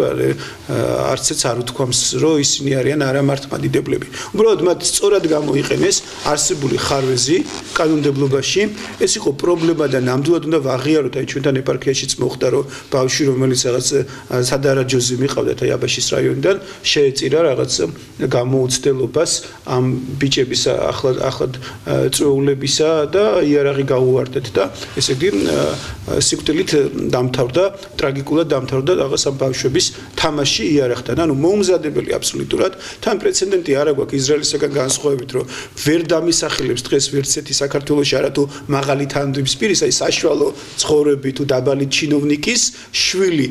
სავალდებულო სამსახურში მსახურობდეს ან ბოლო წლების განმავლობაში რომ წასულიყო და ემსახურა. როცა ეს პრეცედენტი არ აქვს და ადამიანები მხოლოდ იმიტომ მიდიან წოულები რომ მათ არავინ არ აყავთ ესე ვთქვათ პატრონი ჭყალებში ვამბობ გავლენიანი მშობელი ნათესავი ან ასე შემდეგ და მხოლოდ იმიტომ მიდიან რომ რაღაც ესე თქვა რაღაც დარაჯის უფასო დარაჯის და მცველის ფუნქციაში ასულონ და იქ ისიც მახსოვს რაღაც 60 მილიონ ლარზე იყო საუბარი ბიუჯეტიდან ეს არ არის სახელმწიფოსთვის დიდი თანხა თან თუ წინა მინისტრის თინა ხიდაშელის შემთხვევაში იყო განთავისუფლებული ესე შესაძლებლობაც ყოფილა ხვდებით ხო რაღაც მბრძანებამ მე ისევ ანუ საპატრიარქო უნდა ჩარეულიყო მე ვფიქრობ რომ საპატრიარქოს პატრიარქს ან წმინდა სინოდს უნდა მოეწვია თავდაცვის მინისტრი მინიმუმ კომიტეტის თავმჯდომარე და პარტიის წარმომადგენლები და გვემსჯელა ერთად აი ეკლესიის ფუნქცია ეგ უნდა იყოს როგორც გამაერთიანებელი მაგრამ თვითონ უნდა აძლევდეს სამართლიანობის მაგალითს აი მე მაგალითად როცა მქონდა მაღალჩინოსნებთან დიდთანადობის პირებთან შეხვედრები ამ საკითხს ყოველთვის ვეხებოდი და ისინი აღიარებდნენ რომ კი მეუფე არის ხარვეზი და უნდა გამოვასწოროთ მაგრამ ნუ დღემდე რა თქმა უნდა ბოლომდე ვერ აღმოიფხვრა ანუ შენიშვნის სახით მე მაგალითად მისარგებლია შემთხვევით და მithქვამს ეს იყო ხარვეზი რომელიც სწორად იქნა გამოყენებული ჭყალებში რა თქმა უნდა სწორად სანუგეშოდ ამ ადამიანებისა ხლა ჩემთანაც მოდიოდნენ დაუშვათ ცნობისათვის მაგრამ არასოდეს ამ სიყალბეზე არ წავსო ვერ ვეუბნებოდი რომ მინიმუმ თუ მორჩილი სამღვდელო არ ახარ სემინარიაში არ სწავლობ დაუშვათ აი სტიქაროსნებისთვისაც კი არ მიმიცია დაუშვათ ცნობა რომ რაღაც ის ღვთისმსახურია და მიუხედავად ამისა რომ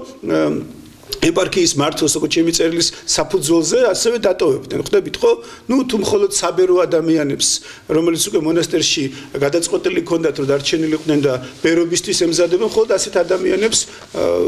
ვაძლევდი წერილს და შრომლობას უწევდი კომისარიატთან ხვდებით ხო რა თქმა უნდა საპატრიარქო თავიდანვე უნდა ჩარეულიყო და როდესაც უკვე ფაქტის წინაშე დავდექით ერთი საპატრიარქოს მაშინათვე უნდა ემსჯელა ჩვენ ამათ აღვიქვამთ სექტად ამ შემთხვევაში ხა ხერთვა დიდხანს აცოცხლოს და ხო დადგებოდა დღის წესრიგში ასევე სხვა უამრავი საკითხები ჩვენ მაგალითად სინოდზე არც გვიმჯელია ხელოვნურ განაყოფიერების საკითხი რომელიც ძალიან აქტუალურია თანამედროვეა სინოდზე არ გვიმჯელია ესე საშობაო ეპისტოლეში პატრიარქმა სიურპრიზად გამოსცა და გვახსოვს რამოდენამ ღელვარება მოხდა და თვით ჯანდაცვის მინისტრიც კი რომელიც იმ არხვაში ყოველ კვირა წირვებს ესწრებოდა და იყო მისული სერგეენკო მხედველობაში ისიც კი იყო დაბრკოლებული და თქვა რომ პატრიარქი რაღაც შეცდომაში შეიყვანესო ხვდები ანუ მსჯელობა ამათუმი საჭიროა საკითხებზე არ ხდება ანუ სინოდის ხდება მთელი წლის განმავლობაში ერთხელ როცა რჯულის კანონი გავალდებულებს და ისიც 2 საათით ხდება და იქაც რაღაცა პირადი რაღაცა ხედავთ რომ შურისძიების თქვათ ინტერესებია ანუ არ მსჯელობს ეკლესია უნაროა სინოდი უნაროა დაუშვათ ეს ერთობა ეკლესიისა დღეს რასაც ვხედავთ რაღაც კომისიები იქნება საზოგადოებასთან ურთიერთობა მაგრამ არ უმსჯელიათ არც ერთ აქტუალურ თემაზე და უკვე ავტორიტეტსაც კარგავს იმიტომ რომ უამრავი სიცრუე სიყალბე და შერჩევითი სამართალს ჩვენ ვხედავთ მათ შორის სასულიერო პირები მაღალი იერარქები ტელევიზიით გამოდიან და სიცრუეს ამბობენ და ნდობა როცა უკვე მღვდელი დაუშვათ რაღაც სიცრუე სიტყვის აბა ნდობა საიდან უნდა ემსჯელა თვით სინოდს ეკლესიას დაებარებია ამ პარტიის ესე ვთქვათ ხელმძღვანელები და იქვე უნდა გადაწყვეტილიყო იმიტომ მათი მოთხოვნა იყო სამართლიანი იქნებ რაღაცა კონსენსუსის რაღაც კონსტრუქციისაკენ მოეწოდებინა არც ერთი მცდელობა არ ყოფილა ხა რაც შეეხება წესისაგების ფაქტს მინდა გითხრათ რომ ასევე არ ვეთანხმები მე როგორც პირადი მღვდელთავარი თუმცა მას იქ მართულ მღვდელთავარს თავისი შეხედულება მაგრამ სამხილებლად ამ უბედური მდგომარეობისა იგივე ეპარქიაში ვიტყოდი რა ფაქტი მოხდა წლების წინ გარდაიცვალა ადამიანი ნარკოტიკების მომხმარებელი და ნუ ნარკომანიაც ითვლება პოტენციურ თვითმკვლელობად რა როცა იცი ანუ თავს არ იკლავ მაგრამ როცა ესე იგი იცი საბოლოო ჯამში სავალალო დამთავრდება პოტენციურად ესე იგი შენ თავს შენ სულს ესე ვთქვათ კლავ და არის შემთხვევები როდესაც წეს არ უგებენ როგორც თვითმკვლელს როცა აი ნარკოტიკების ემოქმედების ქვეშ ადამიანი იგივე შეიძლება ითქვას მაშინ ლოთობაზე მე მაგალითად არ ვიყავ ესეთი კატეგორიული და ღვთის წინაშე შანსს ვაძლევდი რა ხა ჩვენ ბევრს ვაზიარებთ ადამიანებს მაგრამ ღმერთი რამდენად აზიარებს მათ ცალკე თემა ერთი ხილვა ქონდა წმინდა მამას რაღაც ასეულობით ადამიანი ეზიარა დიდ დღესასწაულზე ტაძარში და ღვთის წინაშე რაღაცა მხოლოდ ერთეულები გაახდნენ ღირსი ხვდებით ხო ამიტომ ჩვენ რომ ჩვენ თავზე ავიღოთ პასუხისგებლობა მათ წესი აუგოთ ან არ აუგოთ რა თქმა უნდა რაღაც ძალიან ისეთი რთულია და აი ამ შემთხვევაში რა მოხდა რომ ამ ეპარქიის მმართველმა უარი განაცხადა წესის აგებაზე როგორც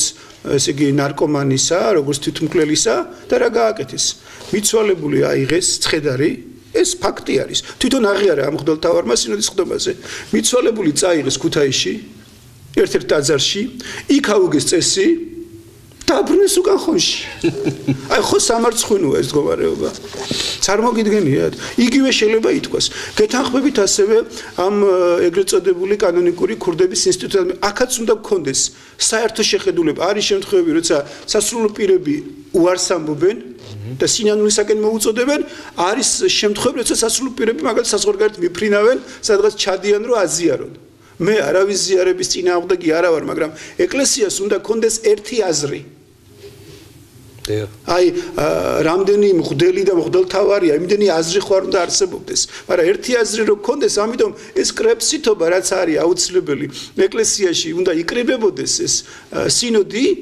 უნდა გრძელდებოდეს კვირეები, არა თუ დღეები და არა თუ 2 და 3 საათი. დღეები, თვეები უნდა გრძელდებოდეს სინოდის ხდომები, სანამ ყველა აქტუალურ საკითხს არ გაეცემა პასუხი და უნდა გქონდეს შეთანხმებული დამოკიდებულება პოზიცია ნებისმიერ არსებულ საკითხზე, იმიტომ რომ თანამედროვე გამოწვევები, მოგეხსენებათ 21 საუკუნეა, გლობალიზაციის ეპოქა, გასაგებია რომ რჯულის კანონები ამბობენ რომ საუკუნეების წინ არის დაწერილი, ჩვენ მას არ შევცვლით, მაგრამ რაღაც რომ მოვარგოთ თანამედროვეობასთან და ერთი შეხედულება გქონდეს, ეს არ ხდება. აი ამით ეკლესიის მთავარი პრინციპი კრეფსიტობა არის დარღვეული, რაც ესე იგი რა თქმა უნდა ასევე სინოდის თავმჯდომარის პასუხისგებლობაა და აუცილებლად უნდა ესე ვთქვათ რეფორმები გატარდეს დედაეკლესიაში და თქვენ რასაც ამბობთ, ასეთ საკითხებზე უნდა ეკლესიას ჰქონდეს საერთო აზრი, სინოდალური აზრი, მაგრამ წარმოიდგინეთ სინოდმა მაგალითად მიიღო გადაწყვეტილება 2 წლის წინ, რომ სამივე ინსტანციის შემდეგ მამა გიორგის სასამართლოს გულისხმობ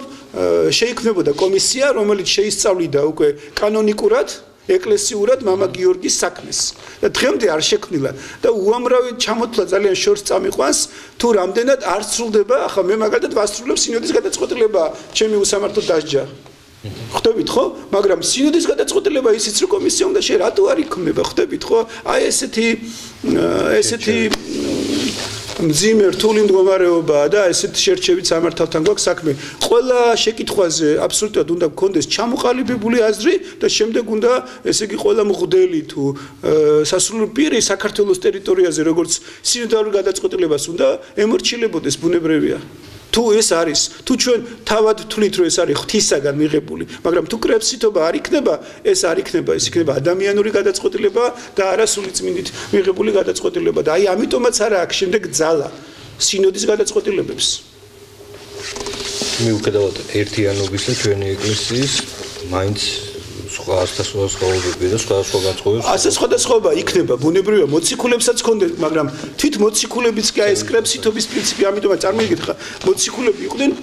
ქრისტეს მოციქულები უშუალოდ მემკვიდრეები უფლისა, იმასთან უშუალო ურთიერთობაში იყვნენ, წარმოგიდგენთ და რამდენად რაღაცა ხელმწიფება ჰქონდათ, რომ ესა თუ ის საკითხი მათ გადაეწყვიტათ, ეთქვათ ერთპიროვნულად, მაგრამ არ აკეთებდნენ ამას. იმიტომ კი არა, რომ მათ პრობლემა ჰქონდათ სწორი გადაწყვეტილების მიღებით, იმიტომ რომ ჩვენთვის მიეცათ მაგალითი კრეფსიტობისა. და აი ამ სწორედ მოციქულებრივ მემკვიდრეობას ვარღვევთ ჩვენ, როდესაც ესე იგი დარღვეულია ეს პრინციპი. თვით გამოვიდა პატრიარქი რაღაც ამ ბოლოს სინოდის ხომაზე და ორჯერ და უფრო მეტჯერ უნდა იკრიბებოდესო. თითქოს რაღაც შენიშვნა მოგცა, თითქოს ვინმე სხვა იყო მიზეზი იმისა, რომ სინოდის ხდომები არ იკრიბება. თითქოს ჩვენ დაგვაბრალა. ვისეუბნები, როცა შენ ხელგეწიფება სინოდის ხდომის მოწვევა, შენ ხარ ვალდებული. მისი ვალდებულება იყო, რომ 2019 წლის მანძილზე მინიმუმ ორჯერ უნდა ჩაეტარება, ეს ვალდებულება არ შეასრულა მან დაარღვია რჯულის კანონი. და უფრო მეტიც მან არ იმსჯელა აი არსებულ საკითხებზე, მიუხედავად იმისა, რომ მაგალითად რიგი მღვდელთავრების წინასწარ წერილები იყო იქ აგვისტოს თვეში გაგზავნილი, შემდეგაც რომ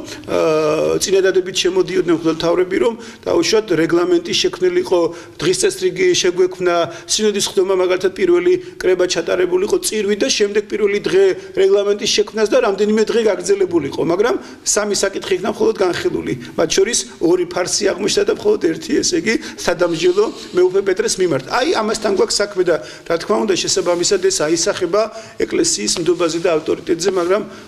აუცილებლად დასრულდება ეს უსამართლობა და გამოსწორდება ყველაფერი. მეუფე, მინდა ტაოკლაჯეთის შესახებ გკითხოთ, იქ წინა ხელისუფლების პირობებში თურქეთთან მოლაპარაკებები მიდიოდა ოშკის გუმბათის აღდგენაზე და რამოდენიმე ტაძრის კიდე რესტავრაციასთან დაკავშირებით. მე ეს რაღაცნაირად თითქოს ბოლომდე იყო მიყვანილი ხელისუფლება ამაზე საუბრობდა რომ ყველაფერი უკვე თითქმის გადაწყვეტილი იყო და მე ეს ჩაიშალა. ინფორმაციები მაშინ რაც ვრცელდებოდა იყო რომ საპატრიარქომ დამატებითი ასე ვთქვათ საკითხები მოითხოვა თურქული მხარისგან იქ რაღაც საუბარი იყო ტრაპიზონში რაღაც კარიბჭის დადგმაზე და ასე შემდეგ რა ინფორმაცია გაქვთ ამასთან დაკავშირებით და ეს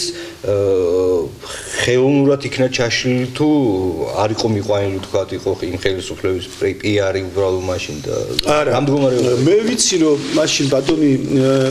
ნიკა ნიკოლას ვაჩეიშვილი იყო მინისტრი პირადად ქონდა მასთან საუბარი ამ თემებზე და ეს ნამდვილად მომწიფებული იყო და ძალიან რეალური იყო მაგრამ მგონია რომ ხელოვნურად ეს ჩემი ეჭვედა რაღაცა დასაბუთება სხვა ვარაუდია იმიტომ რომ ხელისუფლების ცვლილების შემდეგ რაღაც იქ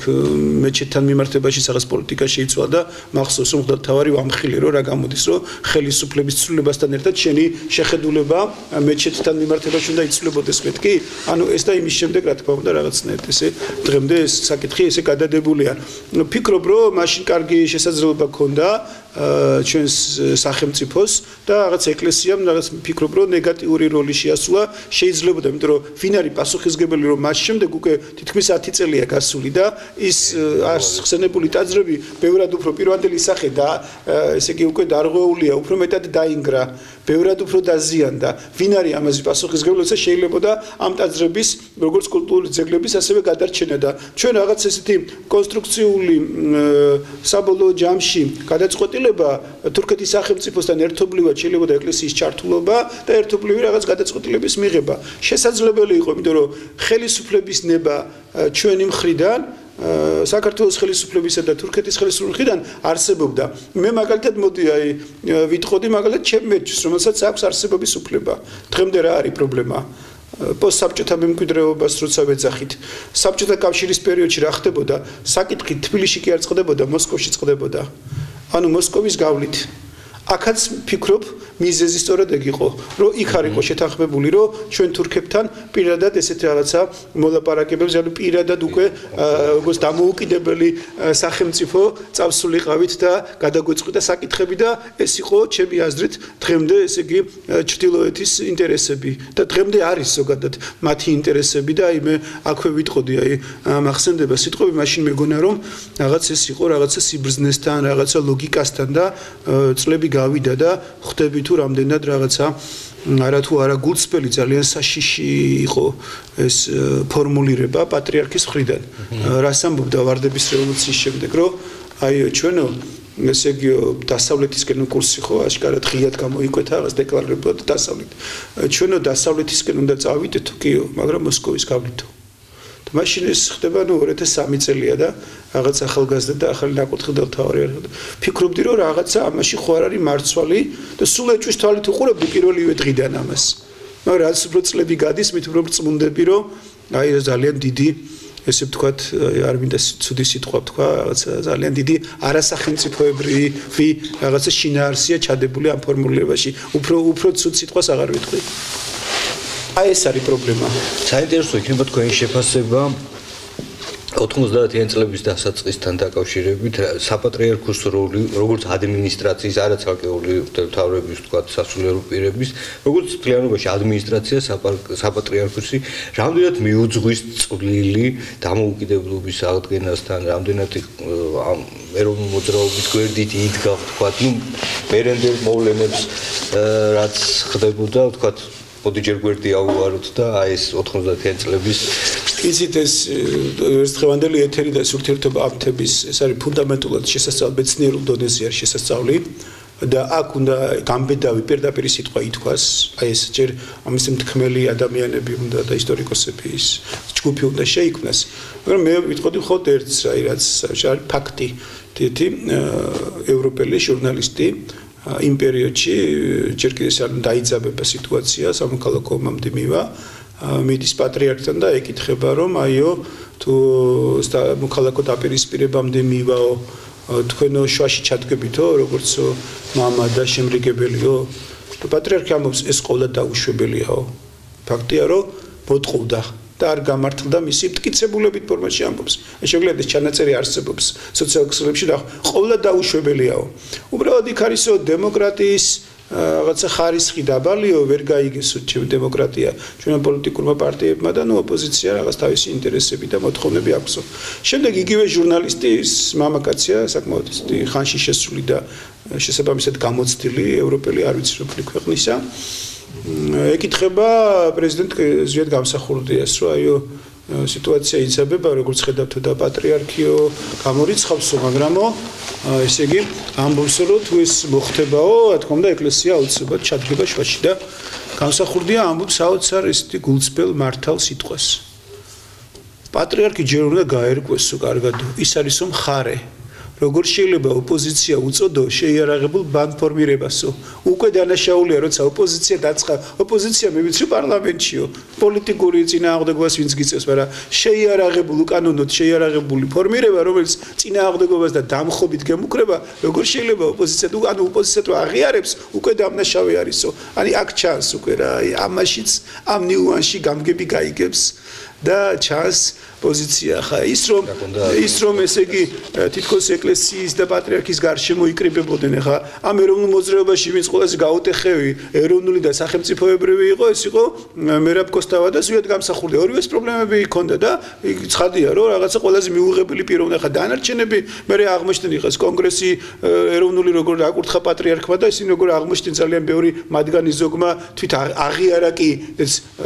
სხვებისაგან განსხვავებით და იერარქებისაგან განსხვავებით ზოგმა პოლიტიკოსმა აღიარა კიდეც რომ ისინი საბჭოთა კაკების ესე ვთქვათ ინსტრუმენტები იყვნენ და მათ ემსახურებოდნენ და მოინანიეს კიდეც მაგალითიც მისცეს მაგრამ ეს მაგალითიც ფაქტიურად ვერ გამოიხდებით ხო და პატრიარქი მათ მხარეს იყო აქედან გამომდინარე იქ რა ხდებოდა დაუშვათ და როცა ვამბობენ რომ აი 80-იან და 10-იან წლებში რომ აი ეკლესია და პატრიარქმა მოიყვანა მე ვიტყოდი რომ დღევანდელი შეფასებიდან ეროვნულმა მოძრაობამ მოიყვანა ხალხი ეკლესიაში მაგრამ მე ეს ძალიან ბევრი ეროვნული დაბრკოლდა ამ ეკლესიაში არსებული ცრუ მართლმადიდებლობით და ცრუ ქრისტიანობით აი მაგალითად რო შევეხოთ ჩანაწერი მაქვს იქ ეკატერინე ჩიხლაძემ გამოსცა წიგნი მამა თეოდორე დახრეტილი უდანაშაულო მღვდლისა და იქ ჩანს იქ სოციალეთელს ეკითხებიან რომ აი როდესაც რაღაც ზეწოლა თითქოს ისინი დადიან ტაძარში და ზეწოლა პატრიარქზე და პატრიარქმა დაგვიბარაო და არ მოხვიდეთო აბა რა ვქნათო ჩვენი რელიგიური მოთხოვნილებები სადავაკმაყლო სადმე სახში შეიკრიბეთო და იქ და სახში დაიწყეს შეკრებები და იქ მერე გაიცნეს მამა თეოდორე და ესიდან მათი რაღაც ერთობა ფაქტიურად მეგობრობა იქ ჩანს იმ წიგნში პირდაპირ წერია რომ აი პატრიარქმა უთხრა ნუ მოხვალთ რატო იმიტომ რომ ჩემზე არის ზეწოლა თქვენს გამო და მეტი რა არის მწყემსიკეთილობა ან ეროვნული სული სად არის გასაგებია თქვენი პასუხი სამწუხაროდ დრო ბევრი აღარ დაგვჭა მე მგონი გადავაჭარბეთ ისედაც ბევრი ვისაუბრეთ მაგრამ აუცილებლად მინდა დაგისვათ ერთი შეკითხვა თქვენ ძალიან ხშირად საუბრობთ და აბსოლუტურად მეც თანხმდები ამ გეთანხმებით ამ ამბავში თანაც აღმაშენებელ ჭყონდიდელის გზაზე როგორ წარმოგიდგენიათ მოდერნიზებული ჟურნალისტური როგორ შეიძლება ამაზეც პრინციპში საინტერესო ამაზე საუბარი სახელმწიფოს და ეკლესიის ურთიერთობა იმ გზის გათვალისწინებით როგორ უნდა მოხდეს თანამედროვე საქართველოში დაახლოებით რომ დავხატოთ სიტუაცია ძალიან მარტივად დღეს ბევრი უფრო საშუალებებია ფაქტიურად რაც დავით აღმაშენებს რომ ის დროს კვირეები და თვეები შეიძლება ჭირდებოდა მტკიცებულებების მოტანას დადებას და ასე შემდეგ დაუშვათ მაღალი იერარქიაზე დღეს ეს ბევრად უფრო მარტივია ხელისუფლებისა და ეკლესიის ნების შემთხვევაში ძალიან მარტივია მაგრამ ეს არის ერთადერთი გზა მე უკვე უფრო წინ წავედი ამ კუთხით და ამას დავარქვი აღმაშენებელ გამსახურდია ასეული, იმიტომ რომ ზუსტად სვიად გამსახურდია სულნათი და ცხონებული ამბობდა რომ ჭყონდიდელ აღმაშენებლის გზა არის გადარჩენა აქ საუბარი რა არის რომ აი რა უნდა იყოს თქვათ ეს თქვათ კონცეფცია რომ აი ჯანსაღი ეკლესია განწმენდილი ეკლესია ჭეშმარიტი ქრისტიანობის ქადაგებელი და მასზე დაფუძნებული ჩვენი სახელმწიფოებრიობა. ძალიან მარტივი. ზოგი ამას აღიქვამს რაღაც დემოკრატიაში მივდივარ. არა, პირიქით რა. პირიქით, აბა როდის იყო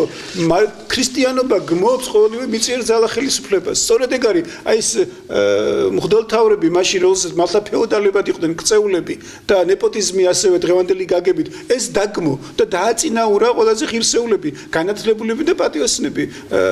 დავით აღმაშენებელმა იქ ცნობილია რომ 40 წლით ადრე ვიდრე რუსეთის მოხდებოდა ბაგრატ მეფეს ჩამოყავს გიორგი მთაწმინდელი. ანუ კრიზისშია შესული ქართული სახელმწიფოებრიობა და გამოსავალს ეძებენ. გიორგი მთაწმინდელი ჩამოდის მთაწმინდიდან და ფაქტიურად რო შეისწავლა მდგომარეობა ის ამხელს აკრიტიკებს კათალიკოსაც და მეფესაც. და აი ამბობს რომ ესე იგი უნდა დაწინაურდნენ ღირსეულები ამხელს იმაში რომ ესე იგი ფუფუნებაა და ვერცხლის მოყარეობაა და ანგარებითი ანუ აღაპებსო ეკლესია მონასტრებსაც აშენებენ აღაპების და გავლენებისთვის. ნუ რაც ხდება იგივე დღეს. ხდებით ხო აი საერთოდ ისიც კი გააკრიტიკა რომ ეკლესიის ასაშენებლად როცა ხალხი შიმშილით კვდება ქვეყანაშიო ამდენ ფულს აგროვებთო. რო ესეთი ძვირფასი და დიდებული იყოს მაცხოვარიო ქადაგებსო შიერ-მწყურვალთა დაპურებასო და არა ეკლესია მონასტრების მშენებლობას. ხდებით ხო მეც ასევე მთელი ჩემი ეს მღვდელმთავრობა მშენებლობით ვიყავი დაკავებული, თუმცა რაც შემეძლო ასევე არასდროს ყოფილვარ რაღაცა ამ სათნოების მოწყალების სათნოების მიმართ გულგრილი. იცის უფალმა და უშუალოდ აქ გავჩერდები. მაგრამ ეს უფრო მნიშვნელოვანია. შიერთა მწყურვალთა დაპურება, პატიმართა მოკითხვა და სამართლიანობის დაცვა. ვიდრე დაუშვათ ესეთი დიდი და ძვირფასი ტაძრების აშენება. ხვდებით ხო? აი ეს პრინციპებია, ასევე მორალურ ზნეობრივი საკითხები, რომელიც იყო, იმიტომ რომ თუ ეკლესია მარ აი დღეს ავიღოთ ინსტიტუციურად. აი როცა ეკლესია სიმართლეს და სამართლიანობის მაგალითს ვერ აძლევს ხელისუფლებას, ამიტომ როცა იგივე სინოდი დაუშვათ რაღაც, იმიტომ ხდება საკრებულოში, პარლამენტში თავპირის მსხრევა და ასე შემდეგ. ვინ უნდა მისცეს მაგალითი ქრისტიანობის? იმიტომ რომ ის რაც ხდება ეს არის არაქრისტიანობა, ხო? ანუ ქრისტიანული აზროვნების დეფიციტია. კი, იქ რაღაცა დიდი კელაპტრებით მოდიან ტაძრებში და რაღაც ფარისევლობენ ეს ადამიანები იგივე ეს ჩინოვნიკები, მაგრამ როცა ურთიერთობაში, როცა კანონის უზენაესობა, სამართლიანობა არ არის, ვერცხლის მოყარეობა, სუფევს და ასე შემდეგ, მართლაც მაგალითი რომ მოვიყვანოთ იქ რაცა დამლაგებელს 200 ლარს ხელფას არ აძლევ და არ უმატებ და დაუშვათ მილიონები შეიძლება დახარჯო რაღაც პირად თქვათ ახირებაში და ასე შემდეგ აღარ წავალა ისედაც პოლიტიკოსები კარგად ამობენ ჩემს გარეშეც აქ ხო ქრისტიანული გულმოწყალების ანუ ქრისტიანული აზროვნების ქრისტიანული ღირებულებების დეფიციტია და ვინ უნდა მისცეს მაგალითი ამ ქრისტიანული ცხოვრების წესისა ეკლესიამ სასულიერო პირმა ვერ აძლევს ამიტომ ისევ ეკლესიას უნდა მოვთხოვოთ ქრისტიანობა და შემდეგ ეკლესია ესე ვთქვათ აისახება ძალიან მარტივად უნდა ვთქვათ აი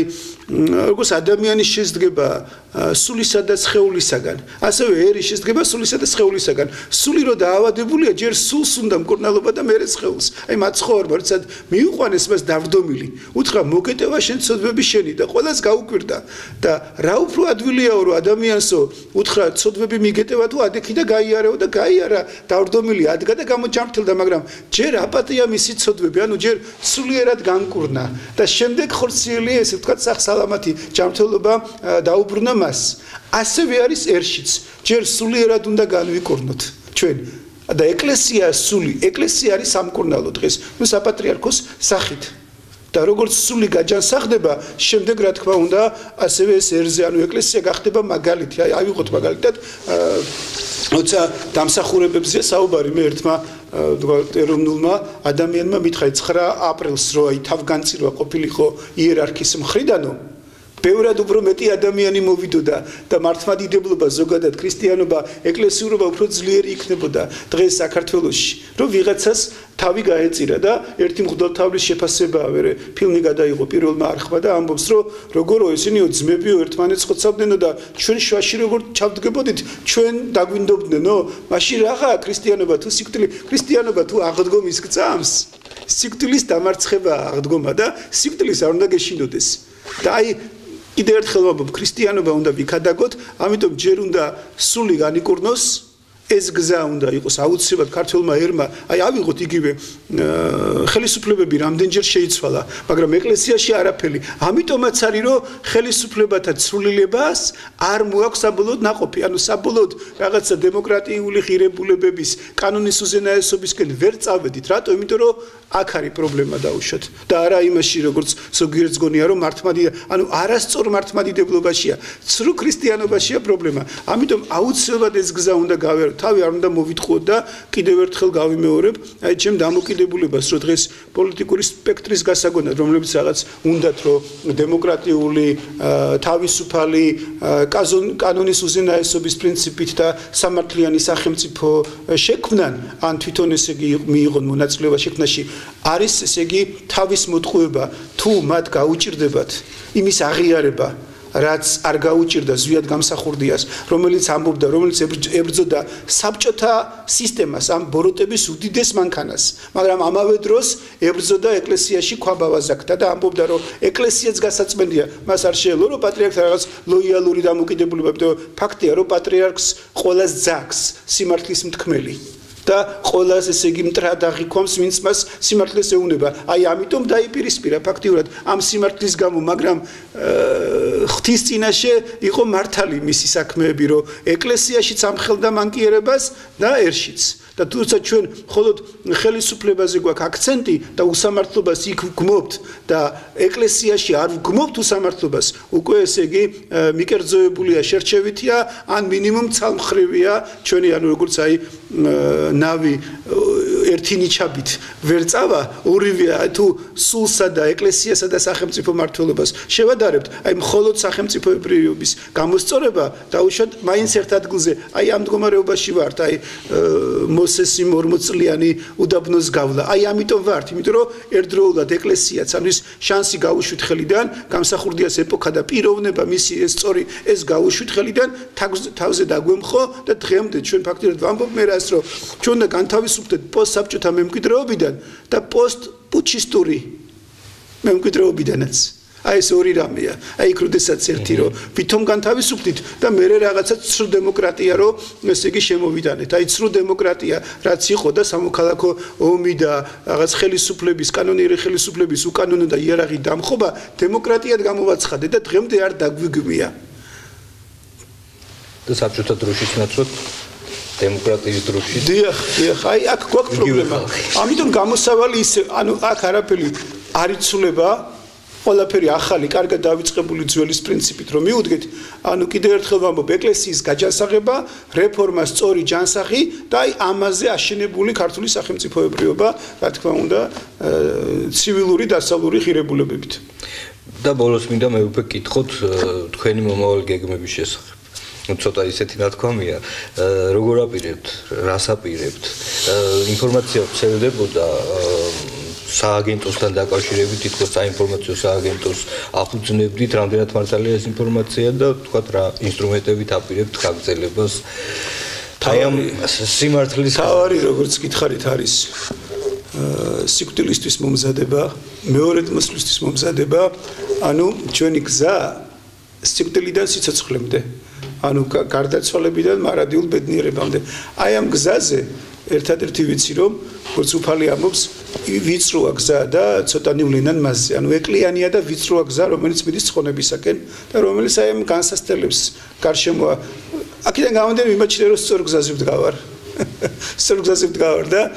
დედამიწის ზურგზე როგორც აი პრეზიდენტი ზვიად გამსახურდია იყო და არასრულ ძალა რომელიც უკან დამახევინებს სანამ პირში სული მიდგას დაუშვათ რომ სიმართლე იქადაგო დაუშვათ სახელმწიფოებრივად და